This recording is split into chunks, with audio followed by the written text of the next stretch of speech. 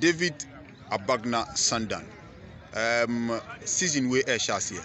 Last season Artu Nyoman Shedan Koya Mamusa. Entino season we again na yen expected as football fans and free David Abagna Sandan and Artu as a club. So last season na Nyoman Shedan Koya Mamusa. This season we have tried our best that we get together and work together and get united.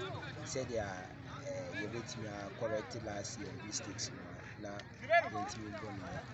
enti nyame aduma kwesi ada Samatex seba yenhwe se eja mudi wie last season mutimi ball has a can nine yenhwe se sa ojana na mudu be Asia Samatex ayo omo akwa aba Ghana Premier League 2022-2023 season no ana encourage who say you be keep this momentum said we league because it was a difficult task facing us to escape the relegation. So try say maintain this aspect from starting. GDA say ode spirit a was suru and aba at you this season. Esan say one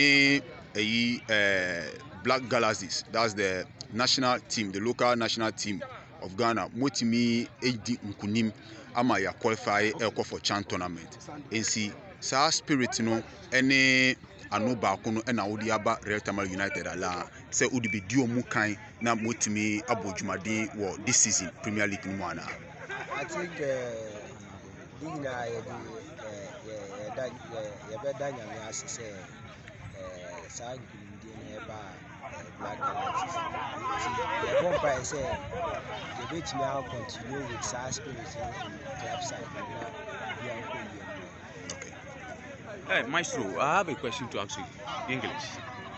Last season, you scored 8 goals. I don't know.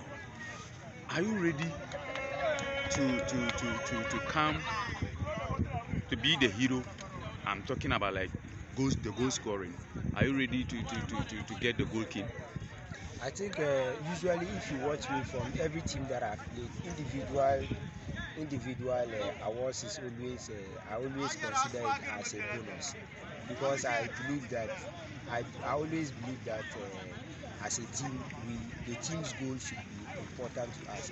Whoever scores in the game, what is important to us is that I always keep on doing my best. If my best